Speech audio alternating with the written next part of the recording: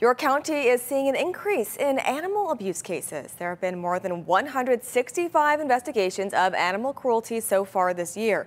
We spoke with the York County SPCA about why they're expecting to see a sharp rise in the number of complaints as winter approaches.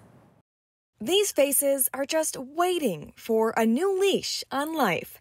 Not every home, however, is safe. Stephen Martinez, executive director of the York County SPCA, says they have been inundated with reports of suspected animal abuse and neglect. This year so far, we're probably going to conduct over 900 welfare checks. So if people see something, they report it to us, which is a good thing. As winter approaches, more people grow concerned about dogs that are tethered outside and left in the cold.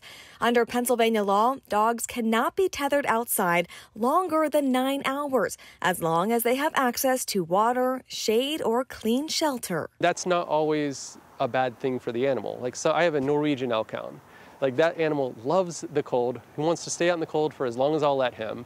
And, that's okay. That's what he wants. And I'm, watching over him. But if a Chihuahua is out in the cold, right, that's a different situation. That's probably, you're going to want to keep a close eye on it and not let that animal outside for very long. People should contact their county's Humane Society police officer if they have any reason to suspect something just isn't right. Because who doesn't deserve to be loved all the way until the very end? Owners who tether their dogs in temperatures lower than 32 degrees for longer than 30 minutes and fail to provide adequate shelter can be charged with neglect.